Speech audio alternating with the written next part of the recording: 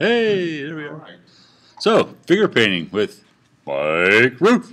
All right. So, good morning still. I'm Mike Root, and for the next hour and a half or so, hopefully talk to you and explain my technique for figure painting, and maybe show you some things that you might not already be doing, and hopefully not patronize those of you who are already doing it too bad.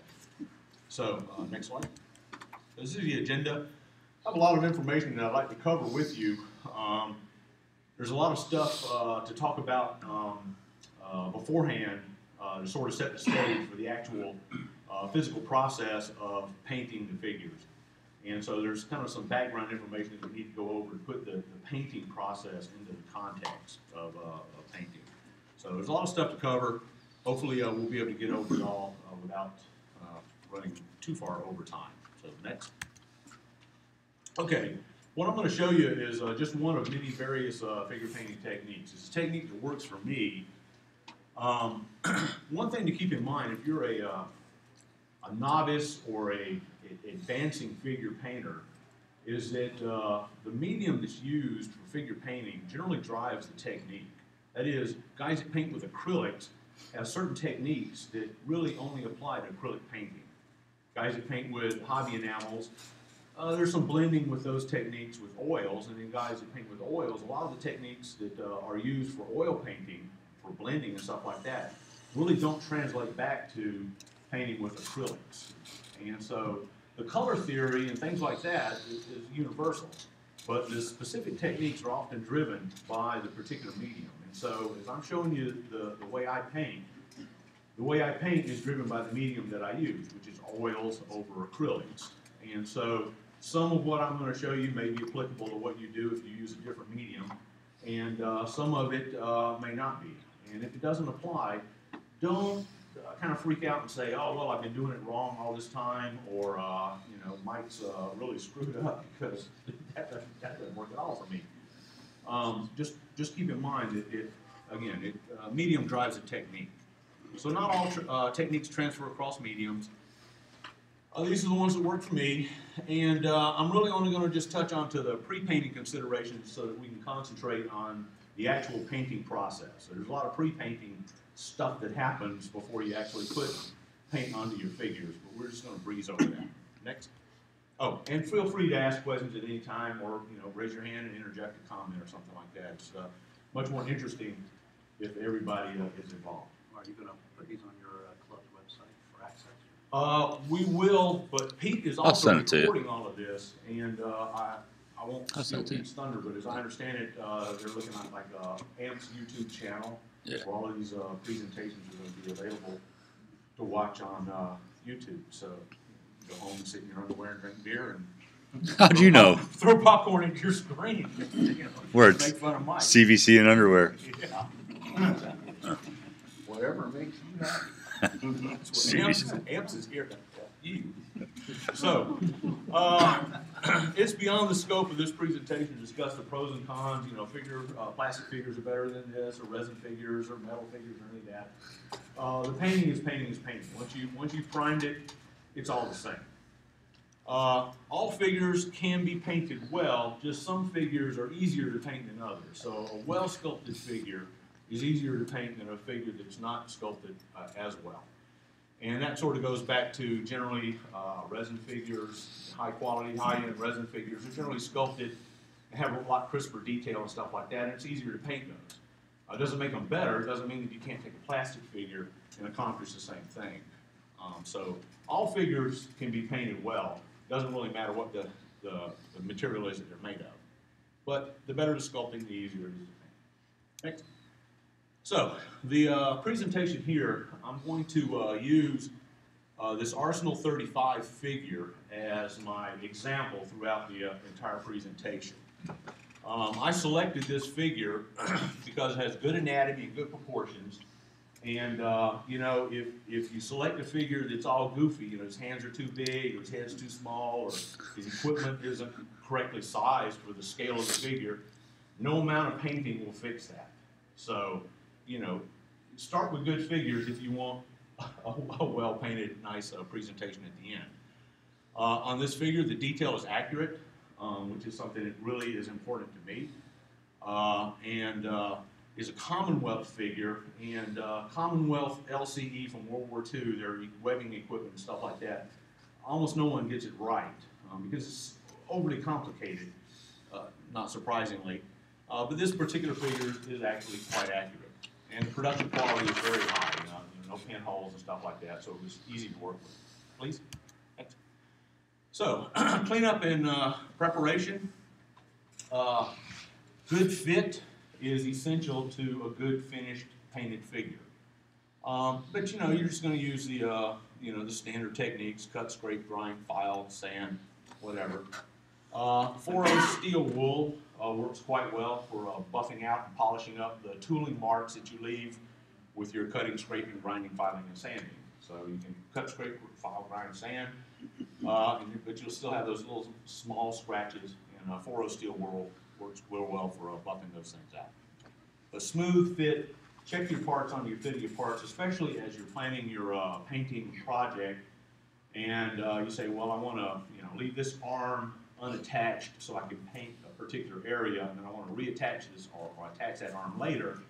If you don't have to go back and do a lot of cutting and filling, it'll make the painting process a lot easier. So good fit up front, good dry fit, and things like that are important, just like building your regular models.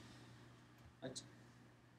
So once I have the parts cleaned up and ready, and whatever assembly that I'm going to do, I get them ready for priming. And priming is something that I do with figures. I don't necessarily always prime my armor models, but I always prime my figure models. And I've gone through 1,001 different things that I use for priming. And my old favorite used to be the Flocal light gray primer, which works really well. But I have learned through trial and error that really all I absolutely need is a flat coat of white paint. And so what I use now is I just use an airbrush coat of Tamiya flat white, and that's what I prime with. Nothing special. So I clean the parts up, I do all the assembly or pre-assembly that I'm going to do. I decide what's going to be left unattached or separate for attachment later. I use these little toothpicks with a piece of tape wrapped around them backwards. What's your airbrush specs on thinning? What do you use to thin them? The Tamiya. I generally use for all my Tamiya airbrushing, I use about a 60-40 to 70-30 ratio of paint to thinner. And for the thinner, I use a mixture of about 50-50, either Tamiya X20A, which is IPA, isopropyl alcohol, and lacquer thinner, ordinary hardware store lacquer thinner. So I use a Tamiya thinner, but I've also used the 90% IPA, isopropyl alcohol, and again, mix that with lacquer thinner, ordinary hardware store lacquer thinner. About a 50-50 ratio for that, and then I use that at about 60% paint, 70% paint, 30 to 40% thinner. What's the reason for adding the lacquer thinner to the Tamiya paint? To the Tamiya thinner?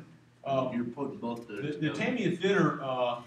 What you need to do, this is we're really getting off. We're getting off the going off on a real tangent right here. But what happens is you need to balance the drying properties of the paint as it's atomized, and that depends on the conditions that you're painting in. And so in my house, the average temperature and the average humidity in the air, that gives me a good drying properties so that the paint doesn't dry too fast, but doesn't dry too slow. And the IPA I found dries a little too fast. Ordinary lacquer thinner, straight up lacquer thinner, it dries, but it doesn't dry quite fast enough for my personal taste. So it's just what works for me. Great, thank you. Okay. So anyways, flat white. So another thing to keep in mind with figure paintings is references. Just like with your armor models, there is no shortage of references for figures. And so because there's no shortage of references, there's very few excuses for getting things wrong with figure painting. The references are available, and again, it depends on your personal tolerance for accuracy. I'm a rivet counter, and I'm unapologetic about it. So I spend a lot of time worrying about these things. You know, is the buckle the right shape or whatever? The button got the right thing on it. But in the end, don't forget, if you're a figure modeler, don't forget that AMP's research bonus applies to figures. So do your research, present your stuff to the judges, and you should get that half point. Easy picking. So nothing on references. Usually you can get it right or don't. It's up to you. So my technique. What I do is I paint in artist oils over acrylics. And so generally speaking, my process after priming is I fully paint the figure with acrylic paints. And I generally use Vallejo or Citadel or Reaper or whatever. There's 1,001 acrylic paints that are very similar in formulation and application. Those form the final colors for some parts, but mostly what they're doing is they're providing me an undercoat so that if I brush through or blend through the oils, I don't wind up with that white primer showing through. The white primer, oh, by the way, I forgot to mention it. The white primer is good because the white allows the colors that you put on the figure later to show true. So you're seeing the actual shade in color as opposed to using a gray or a black. A lot of small-scale tabletop wargaming figure painters use black, and that's really kind of a pre-shading process for them. But for larger scale figures, I think that white or a light gray at the very least. But gray, even gray, will tend to alter the final colors some. But if you're used to doing it, then you can work with it. The acrylics allow mistakes with the oils to be removed with mineral spirits without burning through all the way again back down to that white primer. In some places, you can use a dark oil wash on top of the acrylics, and as a part of a kind of a pre-shading thing. I'll show you that a little bit later. And the acrylics are amenable to that. The mineral spirits in the oil paint used to create the wash won't lift that acrylic paint. So acrylic undercoats. The final colors, white oils. Oils give us a very long working time for blending. And I am slow and meticulous, and so that suits me. Other guys are fast and they're free form, and acrylic painting, really the best acrylic painters are guys that are like that. They're able to move quickly and they move fast, and they're able to do that layering technique, and so that works for them, but I can't paint like that. I've tried, and it just doesn't work for me personality-wise, temperament-wise. So the long working time works for me. And an infinite variety of colors for blending. A lot of people are afraid of oils because of the whole idea of blending and creating your own colors. But actually, once you crack the code, which is not that difficult, it's quite liberating, because in the end, it opens up everything to you. And you have an infinite a variety of colors and shades to vary things with. If you advance in your figure painting skill, you'll find that that's very useful. Once you get beyond a certain point, you want to get beyond that. You know, what is a Vallejo color code paint that matches German field gray? Okay, that's okay out of the bottle, but now we want to do something a little bit different because we have 25 figures maybe, and you want to vary it some. And in the end, oil paints, if you have some final little shine or sheen left over, then, you know, a flat coat of a dull coat or something will take care of that. Next, please. So, quickly, prime them, acrylic undercoats, and then the final artist oil color coats over the top of that. So that's sort of the three major painting steps. Go ahead. So, we've already talked about the priming. Don't need to go back and beat that horse anymore. For the undercoating, painting with acrylics, proper thinning is the key to painting with acrylics. They generally are supplied by the manufacturer. They're formulated rather heavy, And in order to put that heavy paint onto your models, you really do need to thin it so that you control how heavy the coats are, the opacity of the color, and things like that. Proper thinning is a key to painting with acrylics. What I use is a mixture that sounds rather complicated, and perhaps it is, I don't know. But anyways, this is what I use. I use water and Vallejo thinner. The Vallejo thinner is basically an acrylic matte medium, which you can buy in large volume if you so desire. Then I add, after I mix that up 1:1, I add 5% by volume of a retarder and a flow aid.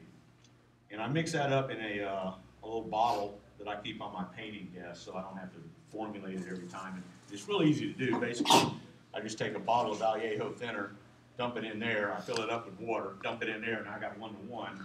And then I just dribble in some retarder and flow aid, shake it up, and it's good to go. So, for the actual painting, I use these little color cups, like came with little paint by number sets. You can buy those empty in any craft store. They come in a bag, and you just cut them apart off the little tree. You can write on the top of them, you know, what your colors are, the mixers that you make up, and you can wash those out and reuse them too later if you're really cheap.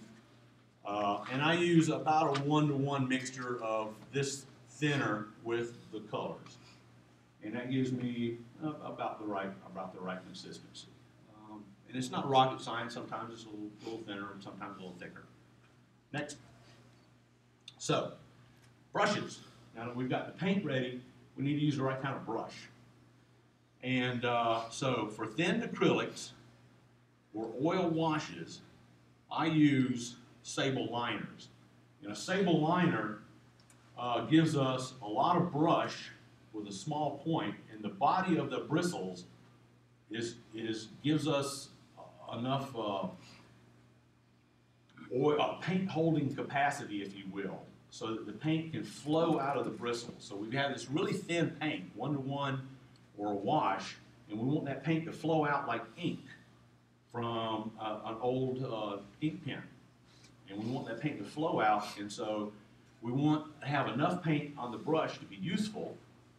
So as it's flowing out, you know, it's draining out of the bristles, so we need enough bristles so we have enough paint, so that we're not killing ourselves trying to paint something. But we also want a small enough point or tip on the bristles that we can get in and control where we're putting the paint. So I use 10-0 sable liner brushes. Other people use different things. This is what works for me. Next. Now for the actual oil painting, because the paints are thick and heavy in consistency, now we're taking the paint and we're going to use the mechanical action of the bristles to spread the paint. So now we need not necessarily short, stubby bristles, but that long bristle is not what we're looking for. We're looking for a short bristle that has some spring in it that will allow us to push and spread the paint where we want it. Instead of flowing it like ink, we're going to push and spread it. So we're going to use short, round sables, sable detailers. For thinning my oil paint, I use ordinary mineral spirits, nothing special, just right from the hardware store. I used to use, all the little $10, $20 little bottles of whatever thinner, this, that, and the other. I don't use turpentine anymore because I find that some turpentines are aggressive. They're hot. You put them on top of the acrylics, they can even lift the acrylic sometimes. And also, they're proprietary mixtures. And so Grumbacher's, turpentine is not necessarily the same as Winsor & Newton's turpentine, which is not the same as Golden's turpentine. And the manufacturer will change their formula or reformulate the thing. So you buy a bottle, you use it up in 3 years, and you go to buy another bottle, and it's an entirely different formulation, and it works completely different. You got to reteach yourself how to paint. So anyways, avoid all of that now. Ordinary hardware store mineral spirits. Yes? Well, your picture says odorless. Yeah. And so when I hear ordinary mineral spirits, I think of the stinky kind. I mean, this is ordinary, as in, this is what I buy at Walmart. It's ordinary. I go there and I buy a gallon of it. Okay, so you're not, you prefer odorless, or does it matter? I just prefer whatever comes in a big gallon. I mean, I have no preference. I don't want to be snarky or smart ass about it. I just really, it doesn't matter. It's just mineral spirits. Okay. Snarky alert. No, sorry. Mineral spirits. I mean, you know, the clean strip, and I don't think clean strip makes it unless it's odorless. I mean, and so anyways, mineral spirits. That's it. So, again, managing our paint, oil paints for palettes. What I use is I use a white Cool Whip container. I think I've had this one for several years. And the bucket part of it will snap onto the lid, and I use the lid as the actual mixing palette. And what I can do then is I can take that bucket, snap it onto the lid, makes an airtight seal, and I can store the mixed colors in the refrigerator overnight, or if I'm going to be gone like for a week or something like that, you stick it in the freezer. And you bring it out and let it sit and come back up to room temperature, and it will help preserve the paints, and so you don't have to remix the paint over and over again, because you know you're taking your time, and you may spend a painting session painting a leg. You may come back tomorrow and do another painting session painting the other paint leg, but you want to use the same color, you know, so you don't want it to dry out on your palette. And then to recycle this, you know, once the paint gets dry or whatever, you just take a palette knife, you scrape it off, you take some mineral spirits, and you just wipe it, and clean it, and it's ready for the next time. So nothing special there. Please. So another thing with oil paints is they take a while to dry, so you need to protect the figure from the dust in the air as the figure dries, as the paint dries on the figure. And again, I just use a little recycled clear plastic thing, and I have some pink styrofoam, and I put a pin in the figure's foot, and I stick it down in the styrofoam, and I put a little clear thing over the top of it, and it just sits on my painting desk. You can do something more elaborate, obviously. You can have a Tupperware box or something like that. I mean, it doesn't matter. The point is, you just protect your figure from the dust in the air overnight in between painting sessions. It doesn't really matter how you do that. This is just an easy way. Please. So, on to the actual painting process. Undercoating with acrylics. I'm using my sable liner brush, and what I want to use is multiple thin coats of paint, and I want to build up the opacity of that paint on the figure so that I'm not hiding the detail with a coat of paint that's too thick, but I also want the opacity, the color saturation that I'm looking for. And to give you an idea on this particular figure, on this side you can see that's one coat of paint. The Vallejo paint mixed about 1-to-1 with a thinner, applied with the sable liner brush, kind of flowed around, and you can see it goes on almost like a wash at that thinning ratio. But once it dries, the next coat of paint will not lift the underlying paint. And so you can lay another coat of paint over the top of it, and if it's doesn't have the color saturation or the opacity that you want, you can lay yet a third coat on top of it, or a fourth coat, or however much you want. So thin, multiple coats.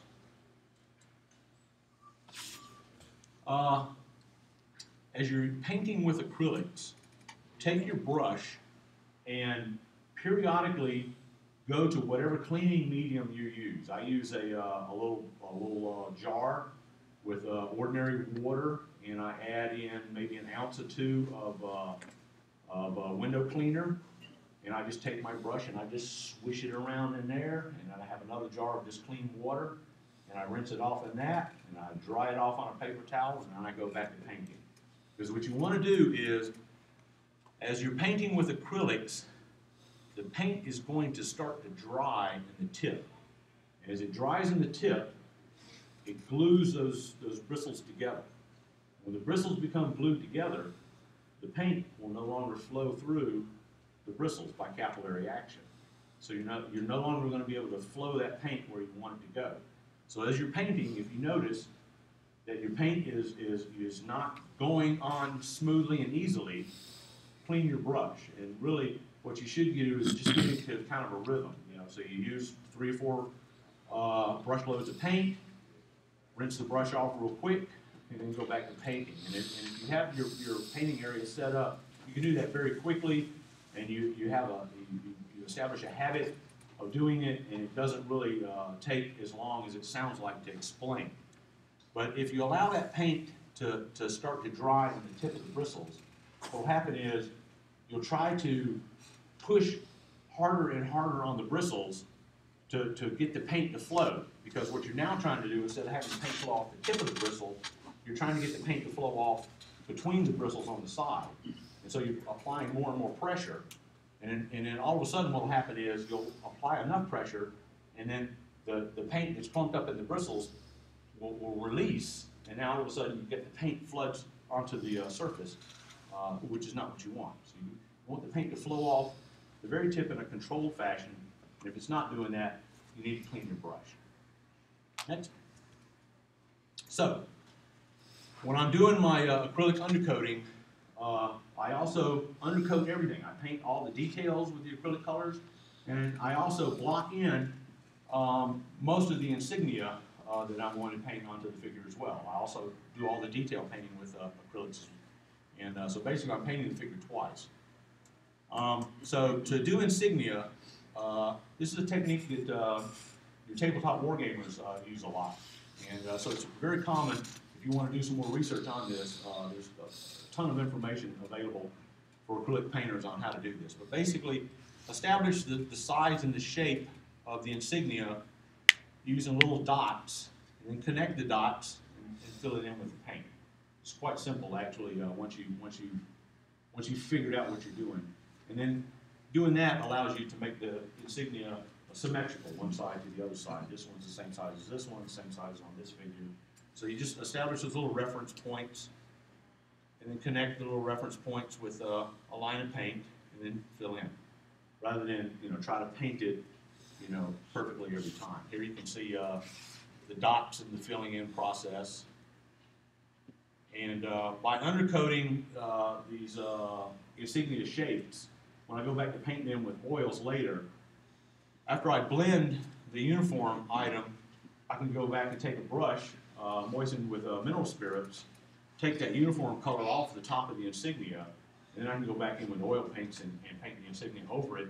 And I'm not trying to put a lot of paint on to overcome the darkness of the uniform color to get the brightness of the insignia.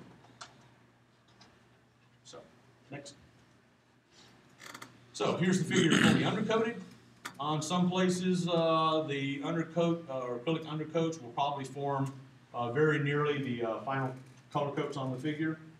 But for the rest of the figure, I'm going to repaint that with oils. Okay? So, one other thing we got to talk about before we can get to actual painting. A little bit of theory on the lights and shadows.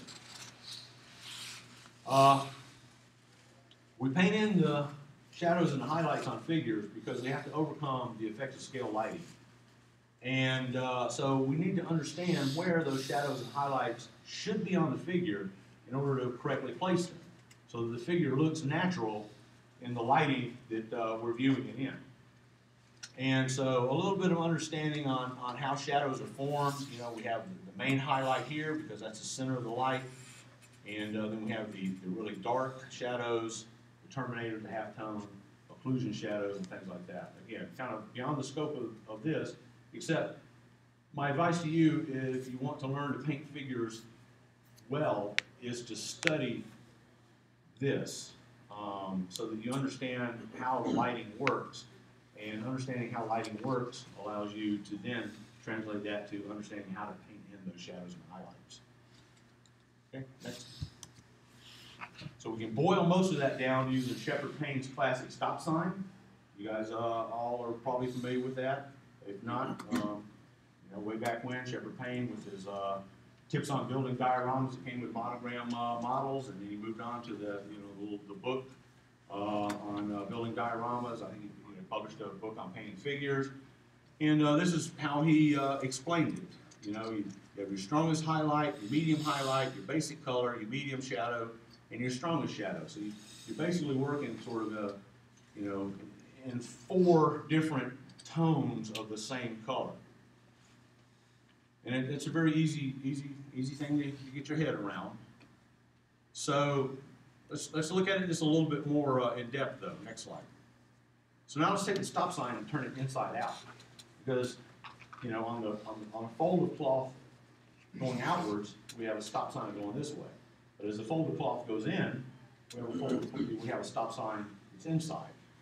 So if we turn the stop sign inside out, we see the strongest shadow is on the top, or the inside of the top, the medium shadow, the basic shadow, the medium highlight, and the strongest shadow. The strongest highlight. And this is important to understand. The strongest highlight is here. And the strongest shadow is here. The strongest shadow is not here. Next slide. Okay? The shadow is here. It's not here. The highlight is here. It's not here. And if you want to paint well, and again, I don't want to patronize anybody here, but if you want to paint well, washes and dry brushing will only get you so far. And if you want to paint well, you need to progress beyond washes and highlights. Even if you're going to paint with acrylics, acrylic painters put their shadows and highlights here. Tayson Harms paints like this. He doesn't paint with washes and dry brushing. So even if you're an acrylic painter, it's still this is just as important to you as if you're going to paint with hobby enamels or oils. So if you put a wash on this, the wash is going to settle here. If you dry brush, the highlight's going to be here. And so your shadows and highlights are never going to be quite where they're supposed to be. So, anyways, any questions on that? Moving on. Enough of that. So, oil painting basics. If you've never worked with oil paint, again, oil paint is a mixture of pigment and linseed or sunflower seed oil. That's all it is, pigment and oil. I mean, we buy dry pigments for weathering. That's the pigment that's in the oil paint. You mix some binder and thinner with it, you make paint. Student oils, they have coarser pigments generally than finer artist quality oils, but not necessarily. And for most painting, it doesn't really matter. The oil acts as both a carrier and a binder. I'm sorry, what was that? Somebody had a comment? You're in the hall. Oh, okay, I'm sorry. Okay, so the oil acts as both a carrier and a binder when it dries. So the oil dries out, and that's what sticks the pigment onto the surface. As opposed to some other paint formulations where you have a separate binder, which actually is the glue, if you will, that glues the pigment onto the surface, and the thinner is a carrier that makes all of that liquid enough to work with. On oil paints, generally speaking, as they come out of the tube, you don't have a carrier per se, you just have the oil. So the oil works as both a carrier and a binder. You can use the same oils for figure painting, washes, and color modulation. So it's an economical thing, if that matters. Student or beginning sets of oil are a good way to incorporate a lot of different colors into your oil painting palette or kit box, if you will, at a relatively low price. So if you're just trying to get into oil painting, you may want to go and spend some money on some quality oil paints or larger tubes of oil paint. But then you may not want to go spend a lot of money on just a tube of alizarin crimson. When you're ever going to only use a pinprick of it, so you can get that out of a student set for $12 with 25 colors from Walmart on sale. And quality is generally uniform across brands. There's really not much difference in the quality of Grumbacher oil paint or Winsor Newton oil paint or Golan oil paint or anybody else's oil paint for that matter. The difference in quality is usually within the brand when they go from professional quality to hobby product quality to student quality. And a lot of times that difference is on the price tag and not inside the tube. So you just want to shop around. So, oil painting rules. Unthin paint can be painted on top of other unthin paint.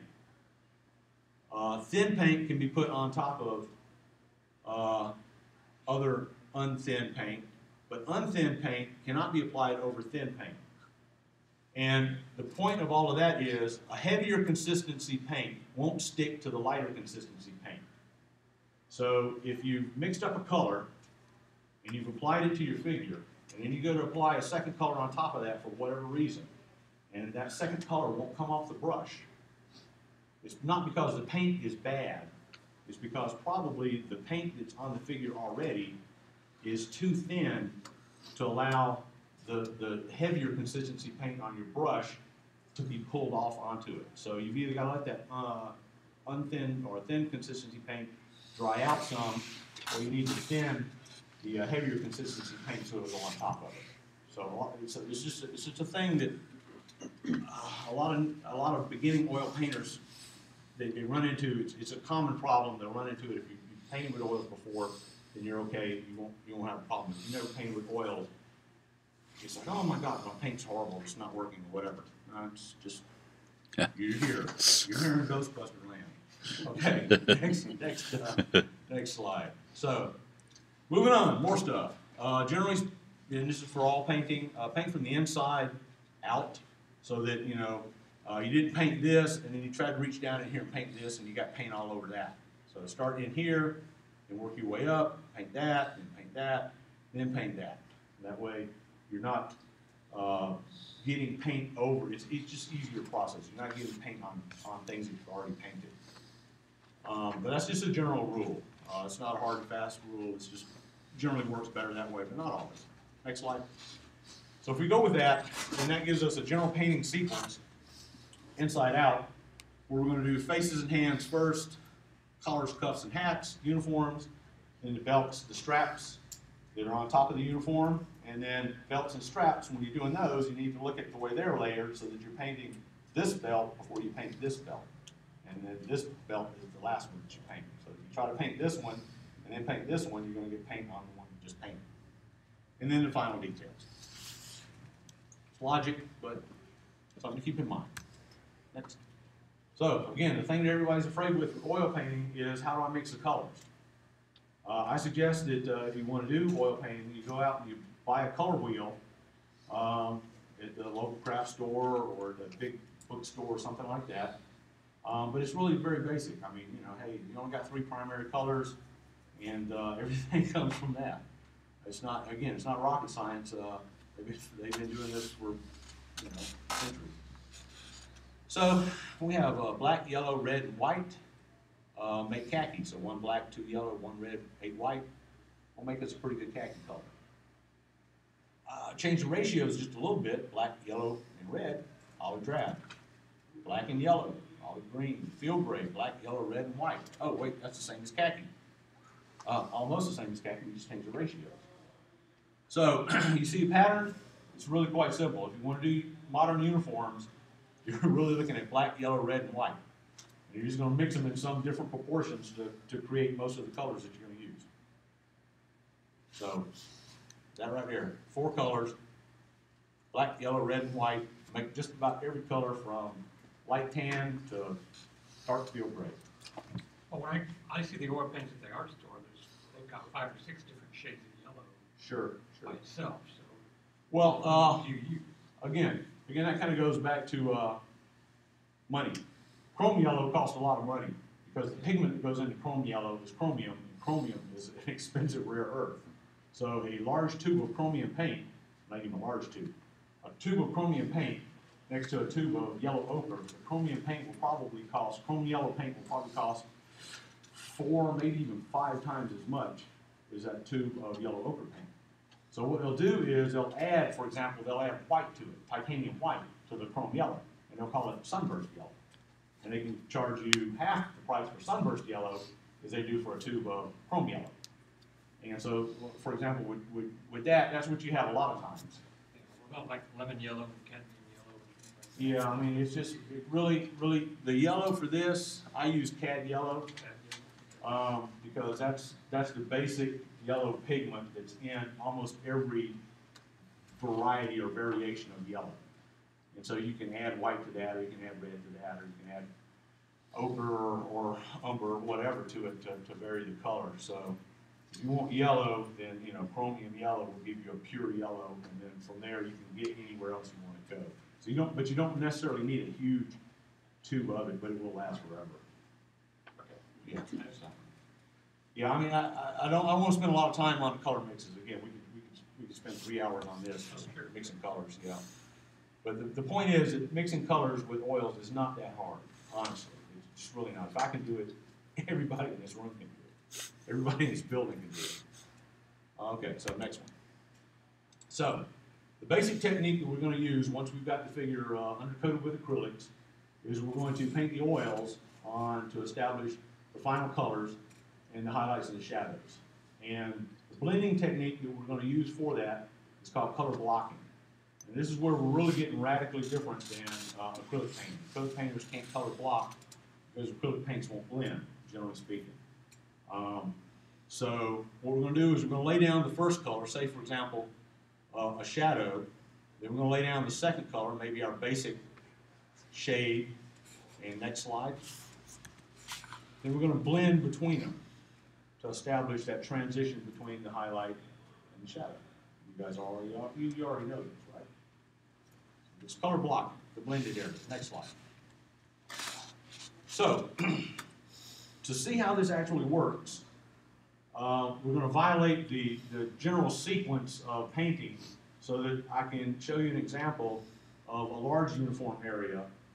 And in this case, we're going to look at the pant leg because it gives us a large area to look at so you can see the mechanics of the blending process. But this is not actually how I normally paint. But we're going to reverse that because the blending process on small things is the same. It's just smaller. It's harder to see and understand unless you've got the big picture. So we're going to look at the big picture first. Next. Okay, go ahead and start this. Should we have the lights off? And I don't know if you guys can see this or not. But we're going to work on the left pant leg. And so, it's difficult for me to show, but okay, there we go. So I'm going to start by blocking in the deep shadows. So I've mixed up my, my kind of olive green color. This is a Canadian Commonwealth figure. Canadian uniforms a little greener than the British uniforms, just because of the manufacturing process and the dyes used. So I mixed up my basic uniform color, and to that basic uniform color, I've added some raw umber, I believe, in this case. And so I blocked in the darkest shadows, and now I'm blocking in what will be my medium shadows.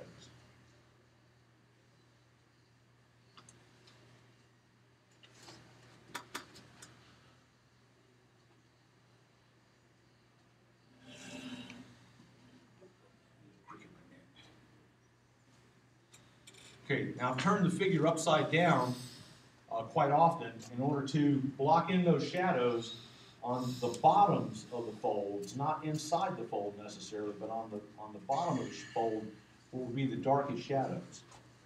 So here we are blocked in, and now we're going to blend. And the blending, I'm using most of it is a stippling motion with the very tip of the bristles. And by that stippling motion, what I mean is I'm taking the bristles of the brush and I'm jabbing at the surface like this. I'm not really trying to do this. I'm blending like this. I'm dancing just the very tips of those bristles along that line between those two colors. The first color I blocked in and the second color I blocked in. The darkest shadows and the medium shadows. Now, do you have no spirit on the brush for this? No, that's a good question.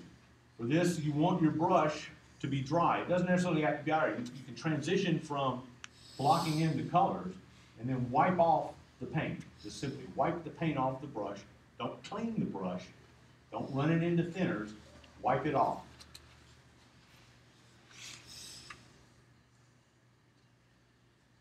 Now, I've blended the darkest shadows and the medium shadows, and I'm blocking in the midtones.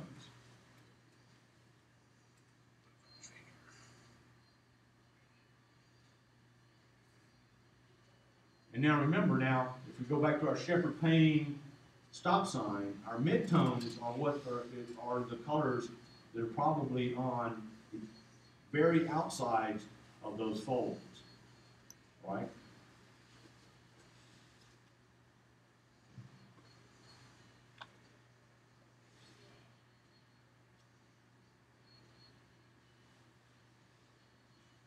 Another thing you want to do is, because we've blocked this in or undercoated this with the acrylics, we can use a very, very small amount of oil paint to get this color on here. Now, we've taken a round brush, and I've taken that round brush and I've cleaned the paint off of it basically with my fingertips, and I've made the brush from round, I've made it like this, like a little chisel. So now I can take those bristles, and if I need to blend along a narrow line, I can blend this way. If I want to blend across a wider area, I can blend this way. So pinch the paint off, the excess paint off the brush, because we want, in the end of this process, we want as little paint on that figure as possible, but still establishing the color. So we don't want to obscure detail with globbed on paint, and that's another thing that people who are painting with oils for the first time tend to try to put too much paint on the figure. So use just a little bit of paint and brush it out with the bristles to establish the blocking, and then wipe the excess off the brush and then blend.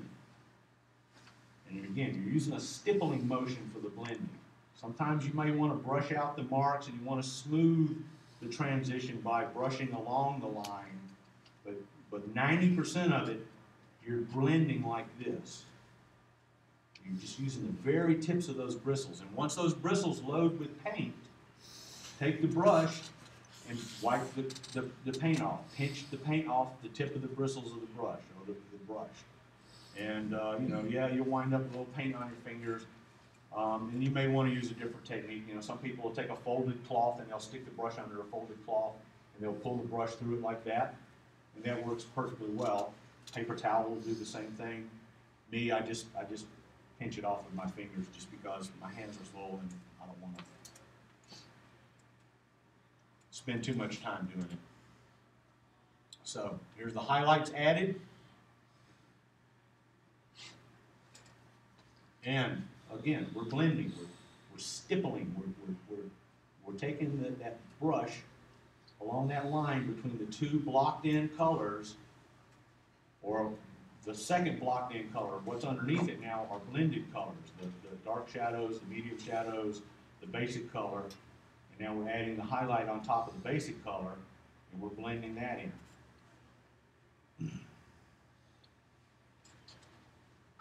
And again, just using that stippling motion.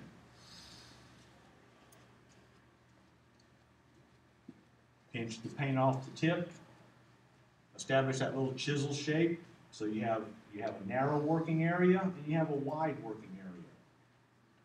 And that's really important when you start getting down into the detail blending. If you want a detail blend on something that's really small, you want that really narrow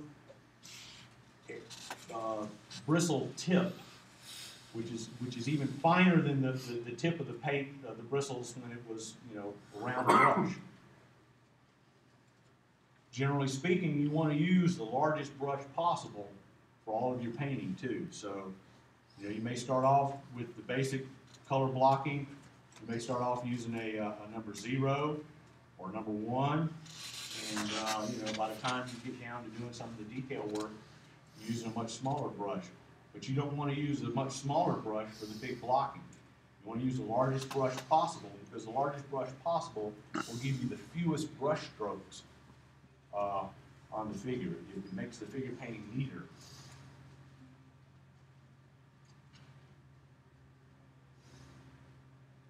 Again, stipple, stipple, stipple. Stipple, stipple, stipple. Wipe it off. See how often I'm wiping the brush off. Stipple, stipple, stipple. Wipe the brush off. I'm actually removing excess paint, because as careful as I was, I still put too much paint on the figure, more paint than I want on the figure. So as that brush loads up with the paint, we take it and we remove the paint from the brush. Okay, next slide. So let's look at this exact same process on a small detail. Go ahead and run it. Here we're going to paint the bag, the holder for the entrenching tool. So here it is. This is the basic acrylic color, the undercoat acrylic color. So, blocking in the deep shadows. I think this is it's an equivalent to about a 100 O brush, and I think it's an Army Painter Insane Detail or Psycho Detail brush or something like that. So, adding in those really dark shadows, blocking them in.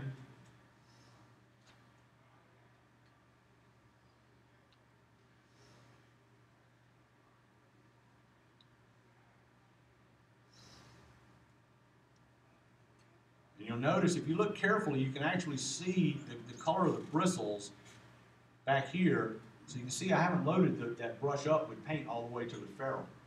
I only have paint in the tips of the bristles. You use an optivizer? I do. I need an optivizer just standing here looking at this thing. Yeah. So now we're going to block in the medium shadows. It's the same process as with the pant leg, but you know, we're working in a much smaller area.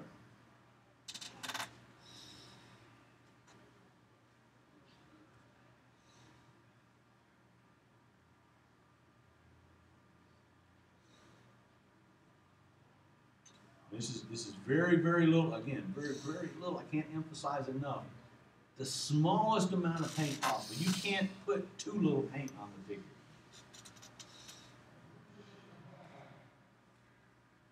figure.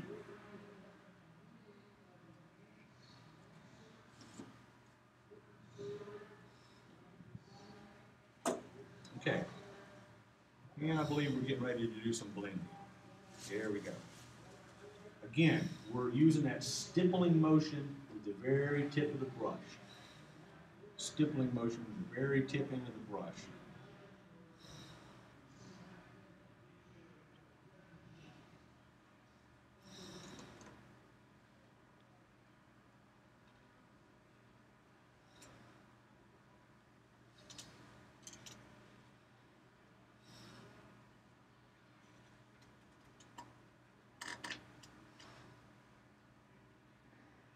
Block in the basic colors, the mid-tone. And again, note on this detail, with this mid-tone, I'm not blocking it in on areas where I'm eventually going to have the highlights and the super highlights.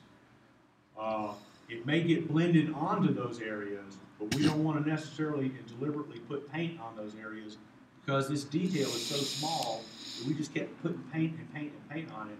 We'd have to remove most of it in order to not hide the detail.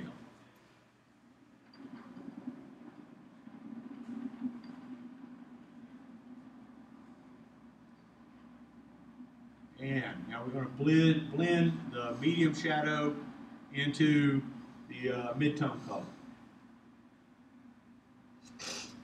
Yes? Do you let the figure dry at all in between like your shadows versus your highlights? Or are you doing all this within, 15, 20-minute range? That's a good question. It's not a 15 or 20-minute range, but no, I don't let anything dry in between. What I do is I try to sequence my painting sessions so that I can finish a specific thing at one time. Like the pant leg, I painted this figure. I painted the front of the pants. Well, actually, I think I painted the back. I painted the back of this one pant leg first in one painting session. The next day I went and I painted the front of the pant leg. The next day I went and painted, I think I painted the entire pant leg the next day. So, no, and you don't want the paint to dry too much because then you can't blend it. Although there's a long working time, and on the larger scale figures, busts and things like that, you have enough paint that the paint won't dry maybe overnight and will allow you to go tomorrow and keep painting in that same area and blend in that same area. But on the 1/35th scale figure, generally speaking, if you set this figure aside overnight, what you've painted on it today will be too dry to blend tomorrow. Not 100%, but there's a general rule of thumb. So try to sequence your painting session so that you accomplish, you know, an entirety of whatever the subtask is before you stop your painting session. So the issue that I've had in the past with doing both highlights and shadows all at once is that the figure starts to look kind of muddied, right? Like all the colors kind of start blending into one, and you're kind of losing your shadows and losing your highlights. Right. And it just kind of starts to look muddied after a while. I've traditionally just let like the shadows dry and then go back the next day maybe and do the highlights to help prevent that. I mean, if that works for you, and you kind of got that timing and the sequencing down, then that's an absolutely 100% valid technique to use. I mean, I would never argue against doing that.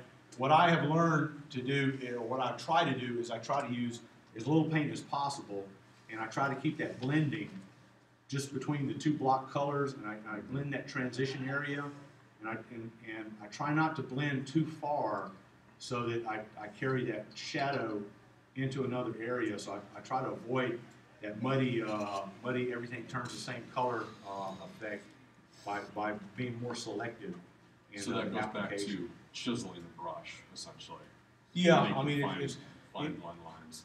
yeah, it's like on this. You know, again, like I didn't put the midtones here on the areas where I was going to put the highlights. I concentrated the blending of the mid-tone shadow, the medium shadows and the mid-tones in this area, and then I added the highlights, and then blended that just right along that little tiny line right there, so that I didn't get the shadow down into this area. Now on the super highlights, the really small highlights, because the area is so small, it's difficult to not have any paint on that area already. So now what I've done is I put the super highlight directly on top of that last mid-tone that I added. And I actually, while I was talking, I don't know if you saw, but I went and I added, in the video, I added more mid-tone onto it to compensate for any overblending that I had already done. So I generally don't allow the paint to dry overnight or anything like that. But I mean, it is a technique, and a lot of figure painters that paint larger scale figures do a lot of that. They'll paint, they'll paint the same area over multiple sessions because they can still work with the paint.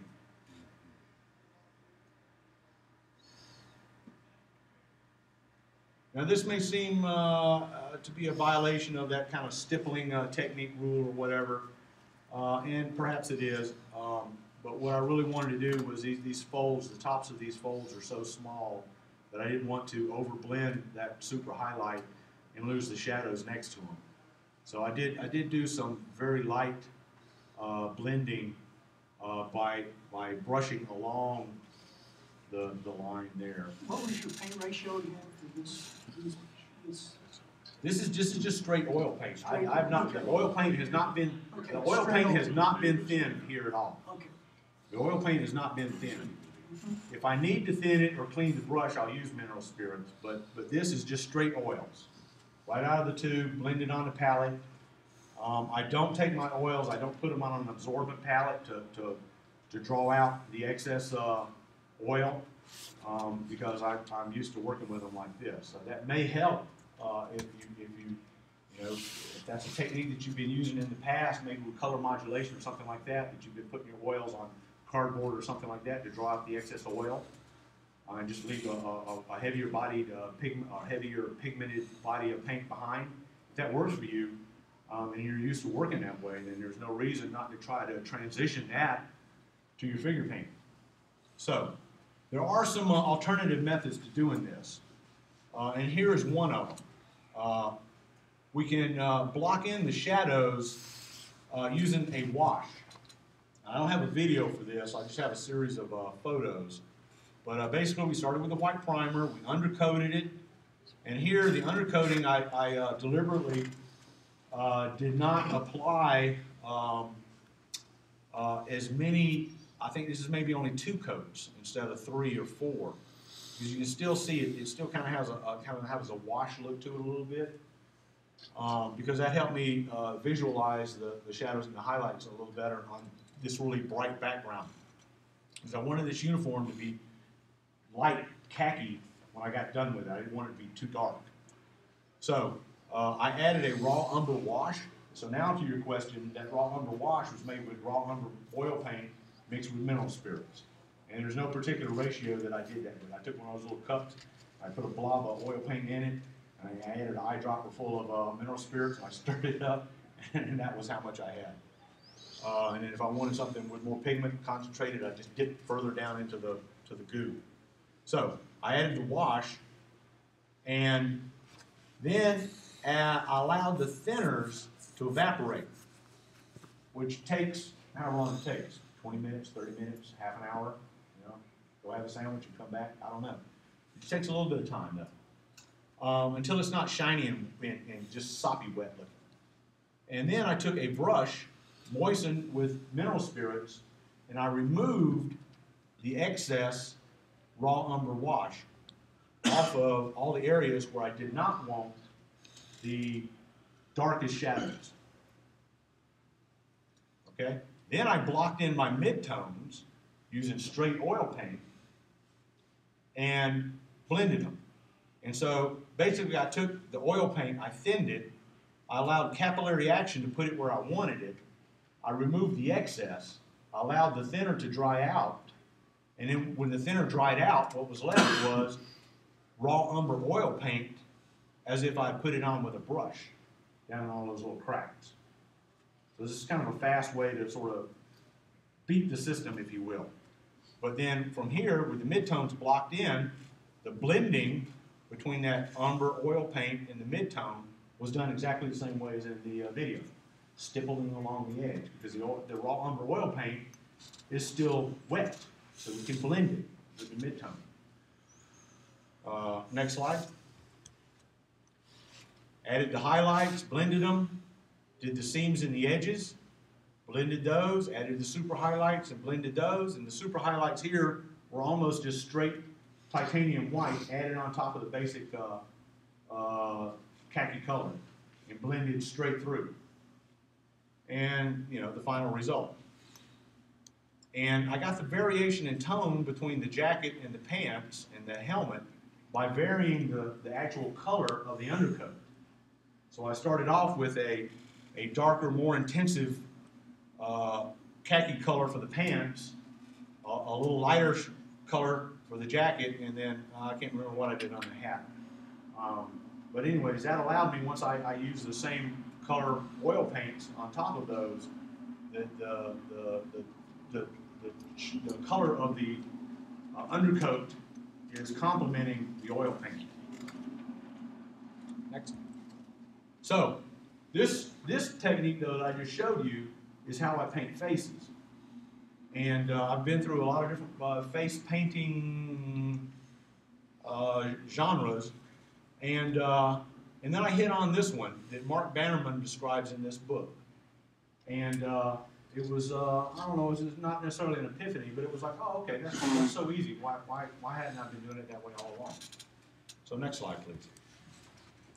So the thing with faces and hands, the thing to remember is they're really, really, really small. And if we go back to the idea of putting the least amount of paint on the figure that we can achieve the effect with, then when we're going with smaller and smaller details, we need less and less and less paint.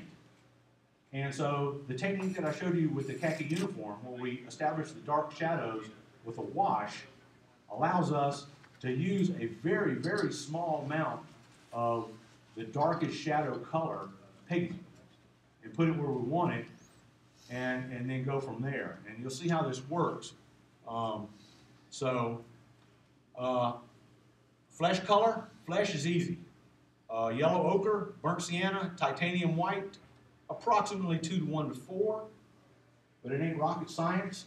And in fact, to vary the tone of the skin color, a guy's more ruddy complexion, perhaps ethnic skin tone, Native American, the China doll, Caucasian girl, blonde hair, blue eyes, and really fair skin. It's all the exact same 3 colors, just simply varying the ratios. And so, voila, poof, it's magic. Mix those three together and you get flesh. And then we'll use a little burnt umber for shadows. Burnt umber, not raw umber. Burnt umber, any of the burnt colors, they're called burnt because they're redder, not because they burned the pigment or something. It's burnt umber because it's a reddish shade of umber as opposed to raw umber, which is a really dark blackish brown color. So burnt umber is kind of a reddish brown color. Payne's gray, one of those violations of the rules of don't buy every color in the book because I can't think of any way to mix up a gray color that actually looks like Payne's gray. So Payne's gray is Payne's gray. And alizarin crimson, again. And alizarin crimson and Payne's gray are good to maybe pick up in a student oil set or something like that. You don't need a lot of them, but when you need them, that's the exact right color. Next slide, please. Okay, so basic face painting technique. You'll see this on the video. We're going to undercoat, we're going to put a wash on, we're going to remove the excess wash, we're going to add the midtones, we're going to blend, poof, and we're going to add the details. Poof. Next slide. All right, so go ahead and start this up. You'll see how this works. And it's the same technique that I was showing you with that khaki uniform. We're going to use that same blending technique, painting technique on the actual face. So here's the burnt umber oil paint, and there's a little puddle of mineral spirits. I'm going to mix up the wash. You see it's extraordinarily technical. I'll provide the formula later. You could never remember it, not in a million years. And you can be a lot more selective when you do this than I was in the video. Here I put the wash on everywhere so that I would have enough wash to take off to show you how it works. But you really don't need to put the wash on quite this heavily. It's actually better to not put the wash on places that you know you don't want any dark color. But so anyways, there's the wash. It's the mineral spirits have evaporated out. Now I take that brush, and that brush is moist. It's not wet, but it's moist with mineral spirits. So it's just run it in the mineral spirits and dry it off on a paper towel, and what's left is moistened up. Yes, sir. So, sorry, I missed this. What's the base color of the figure then? It's an Was it the acrylic oils color, that you- and I think that might be something like Iraqi sand, Vallejo Iraqi sand. Okay, so you are. Yes, it's undercoated with acrylics. Okay. So what you see there, except for the oil paint that I'm taking off right now, is all acrylic. The hat's undercoated with acrylics. The brown hair was undercoated with acrylics. The flesh was undercoated with acrylics.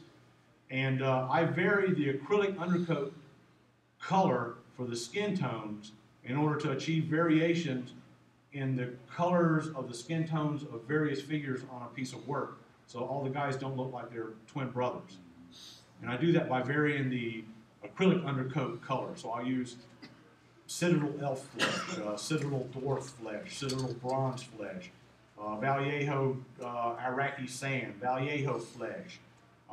Reaper makes about 4 different flesh colors. You use all of those various acrylic flesh colors. You paint, half a dozen guys, and every one of them's painted with undercoated with a slightly different acrylic color. When you paint them with the oils, they'll all come out with a little bit of variation in their skin tone. So, anyways, I'm just taking that moist brush though, and removing the excess wash. And you see how that acrylic paint allows me to do that. It just allows me to just it's like that brush has a magnet in it, and it's just sucking that pigment away. But really, it's just cleaning it off. Capillary action draws that paint right back up into the brush. So we're going to block in the basic flesh tone. That's the basic flesh tone that I mixed up in the previous slide. Yes, sir. You just went straight into this and let it dry a little bit. Nope. We allowed it to dry out for the mineral spirits to dry out, so that when we went to remove the excess umber. Right. But by the time we get to this point, all we have left is umber, pigment, and oil. So the dark shadows are essentially raw umber oil paint that's been applied, and that's all that's there. So this is a straight flesh color. And you'll notice a variation with the uniform, and now I am blocking this in everywhere that I don't have the dark shadow. I don't know. And you'll see why I'm doing that a little bit later. But we're going to block in everywhere that we don't have the raw umber. We're going to block it in with basic flesh. What size brush do you have there? I think that's a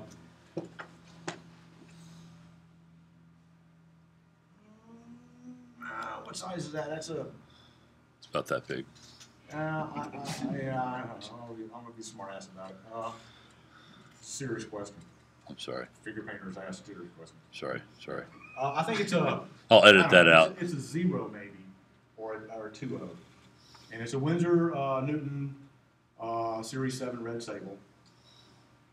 And it's the same brush, and now I'm blending, and you'll notice that stippling motion. We're not smearing it around, I'm just stippling along the edges. And doing this, I'm going to create I'm going to leave the deepest shadows, and I'm going to blend from the edge of the deepest shadow out into the flesh tone area, the medium shadow color. So I'm creating the medium shadow by blending the raw umber into the basic flesh color right on the figure, as opposed to blocking in a dark shadow and a medium shadow and then blending those. That's what I used to do. And this is 1,000 times easier and faster. I used to block it all in and blend it. And that's the way that you go back to the shepherd paint example, if you remember those tips on building dioramas and had that diagram of the human face and it had it all drawn out, kind of like a contour map with the different colors. And that's exactly how I used to paint. And I thought I was pretty effective. And I was more or less pleased with the results that I got. But this is, I don't want to say it was an epiphany, but it was like, holy shit. That is so much easier. You see how the brush is doing that from using just the tips of the bristles to blend? So, we've created the dark shadows and the mid-tone shadows. Now, back to your question about the muddying effect. You see how that's kind of muddied? What I'm going to do now is I'm going to add additional basic flesh on top of the places where I want that mid-tone, and I'm going to blend that in, and that's going to help me reestablish the mid-tones so that I recover from that over-blending.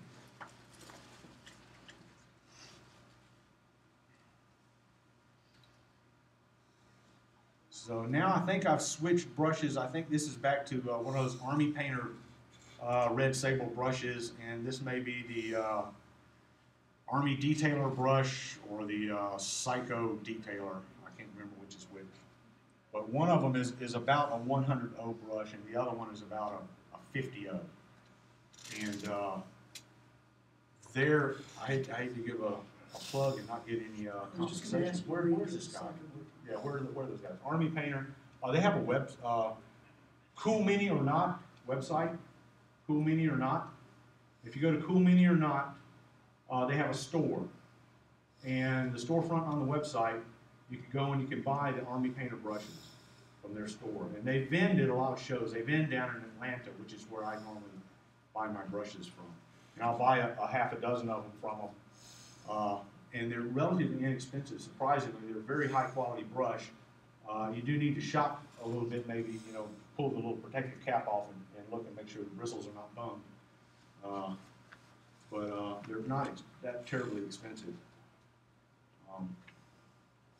So I think here we're doing blending in. Looks like I'm blending in a little bit more of the basic flesh into the mid shadow color. Yeah. I didn't see the caption on the slides. I can't remember what I was doing. But again, and you know how small a face is, so you can see that blending motion. So now for the highlights, we're not going to block in a separate highlight color. We're just simply going to take some pure titanium white, just tiny little drops of pure titanium white, and put that right on top of the basic flesh color. And we're going to blend that in directly on the figure. And this is where it's really important to, as you're doing that blending, to take the brush aside and wipe the excess paint off the brush. Because if you don't, you will wind up with too much paint on the figure, and it's impossible to control. So the vast majority of that white paint is going to go away in the blending process. But we want to avoid over blending around. So when I go to blend, I'm going to use the very tip of that bristle, and I'm going to blend right down into that dot, into the underlying paint. And I'm going to continuously take that paint away and wipe it off the brush. And then I'll clean up a little bit around the edges of that blended area to establish that transition. But you have to be careful so that you don't over blend and get white everywhere. Because you can do that, just like with that initial blending of the raw umber, the burnt umber and the basic flesh color to establish the shadows. It's very easy to overblend this. So we want to continuously remove that paint. Still blocking in the highlights. And here you can see I'm just going around the figure, taking the head, turning it, blocking in the colors, turning it, blocking in the colors, turning it, blocking in the colors, until I've got the white blocked in on all my highlight areas, and then I'll blend it all at once. You have plenty of working time. Lots of working time with this. You can do that. You can see how small those little tiny dots of paint are. Tendons on the back of the neck.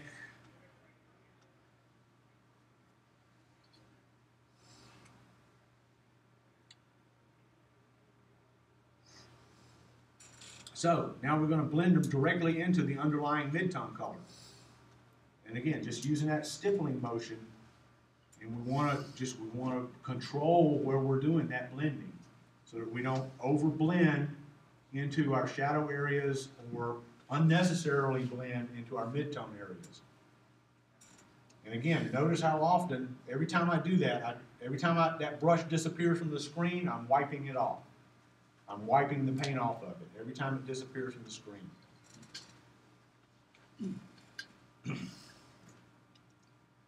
Another thing, you can see that the head is on a straight pin into a hole drilled in the neck, and a pair of hemostats on the workbench.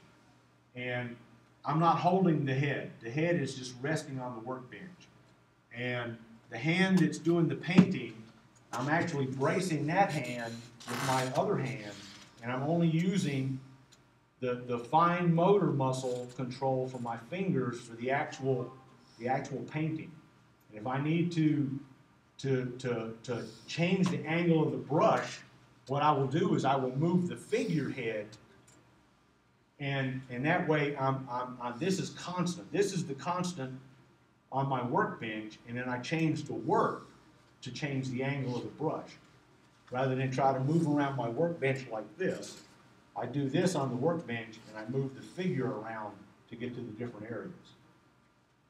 And so that hemostat and that pin allows me to turn the head, move it around, rotate it, lift it up, turn it down, however.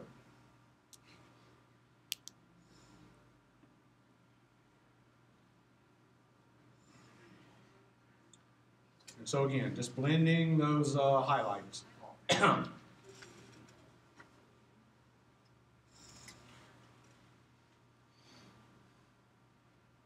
can see how small the motions are. I mean, really, again, it's the obvious.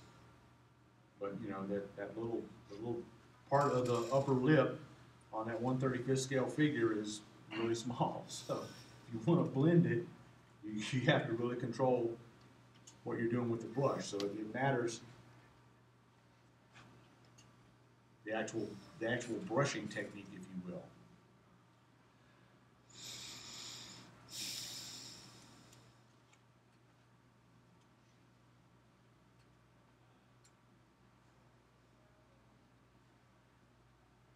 Now, you may be thinking as you're watching this with all this white paint onto the basic flesh color that this guy is he's looking a little pasty. He's looking like you know, an extra in The Walking Dead. So we're going to fix that though. We're going to warm all of this back up by going back to our burnt sienna. So we've added white, titanium white, part of our basic flesh color mixture, into our basic flesh to make it lighter. And now to warm it back up, we're going to add some of our burnt sienna. So, you know, the parts of the cheek, you know, where, you know, you have lots of those little capillaries, you know, and you know, a woman might blush or a guy might get a tan or whatever. So we just add in, and again, the same technique. We're just adding a little bit of straight burnt sienna right into or on top of the underlying basic flesh color. And again, just going to blend it in using the same stippling technique that I used with the titanium white and the highlights. And it may look like I'm dragging the brush down, but you'll notice really what's happening is I'm stippling here and then moving the brush as I'm stippling it. So I'm stippling it and maybe dragging the bristles without moving the brush entirely, but the blending motion is in the stipple, not the drag.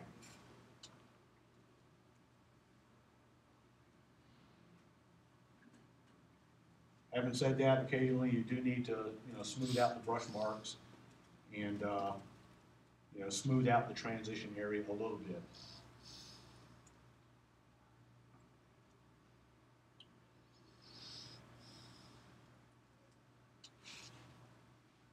This is difficult to see in the video, but the guy has like these little worry lines on the top of his forehead, and that's what I was doing. I was blending those sideways. And that was the exception to the rule, where I used the bristles and I dragged the bristles across. Lower lip, alizarin crimson and basic flesh to establish that color. And then the little highlight is just a little dot of titanium white right back on top of that. And if you need it darker, you know, under the edge, you just use a little more alizarin crimson. Excuse me. So, 5 o'clock shadow, you know, like over the lip and under the lip and then down along the side of the jaw. That's just very, very small dots of Payne's gray. And it doesn't matter now whether we're going over a highlight, a shadow, or whatever. We're just going to add that Payne's gray where we need it. Now, I won't say it doesn't matter whether it's over a highlight, because you may not want to darken your highlights too much, but I'm just going to put that little bit of Payne's gray on. You can actually see it a little better on this side, maybe. There we go.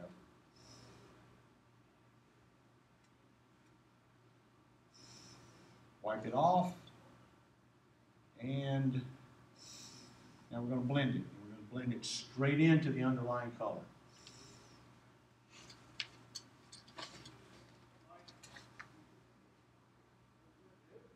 And that's pretty much it for the basic face painting technique. And you can see it takes about as long as this video, a little bit longer, obviously, you know, but not a lot longer. So you can paint a face fairly quickly with this Bannerman technique, if you will. You say the eyes for last? Say again? The eyes. I generally do save the eyes for last, and I didn't spend any time putting them in here because that is a process that it takes a little bit longer to show. But I paint whites and the pupils, and I go back in and redo the upper lid and the lower lid. But it's pretty much the same methodology. It's just an even smaller area. I don't use straight white for the eyeball itself. I use white generally mixed with a little Payne's gray, so white with Payne's gray. The same for teeth. If you have the guys with teeth, don't give them that crest white smile. Mix a little yellow ochre with your basic flesh color with the white, and the contrast will be strong enough. It'll be obviously white teeth, but it won't be that, again. It won't be that little crest smile.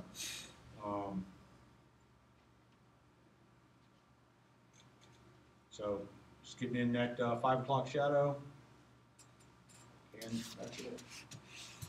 But yes, I will do the eyes, and then the eyebrows and the hair and everything else. But anyways, so moving on, leather items. I undercoat them with a acrylic paint.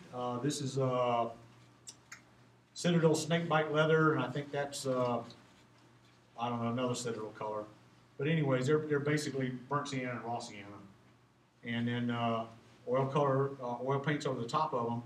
Black leather, I undercoat with a brown, so that I can deliberately blend through a little bit and allow some of that raw leather color to show through and give the black a very distinctive brown color.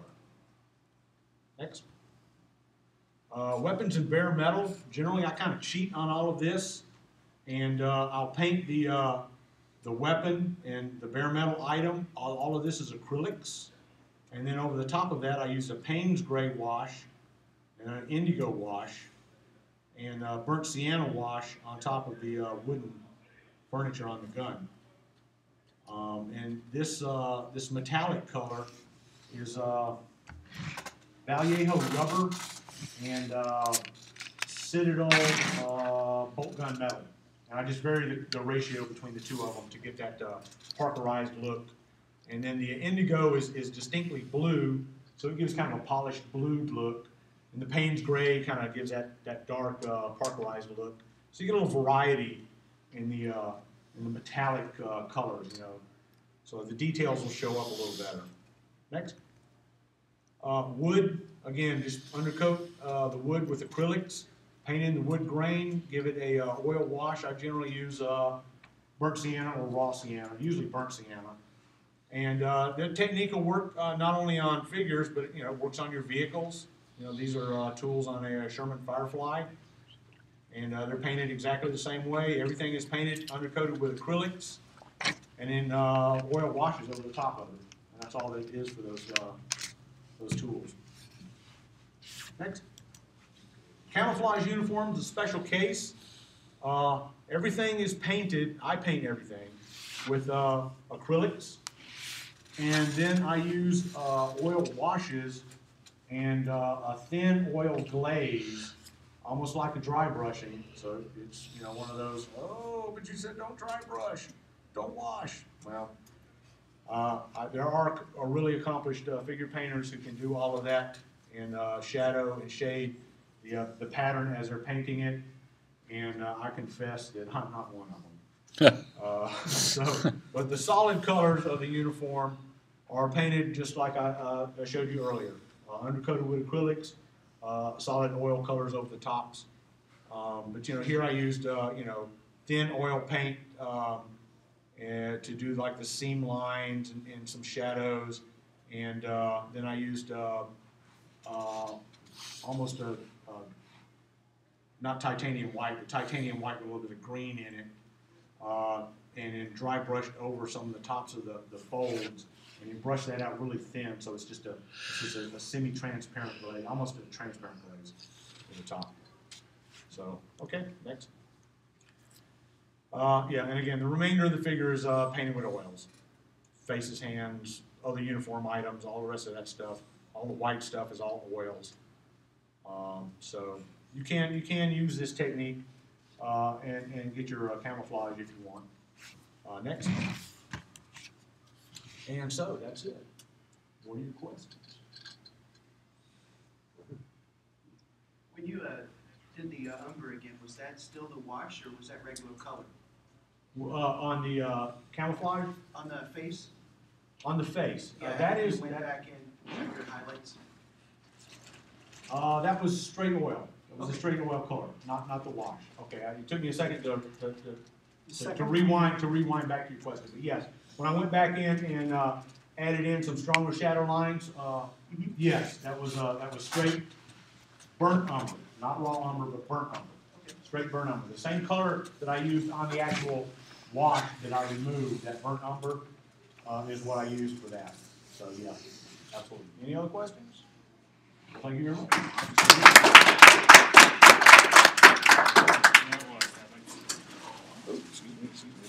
Very good, Mike. Thank you. Thank you.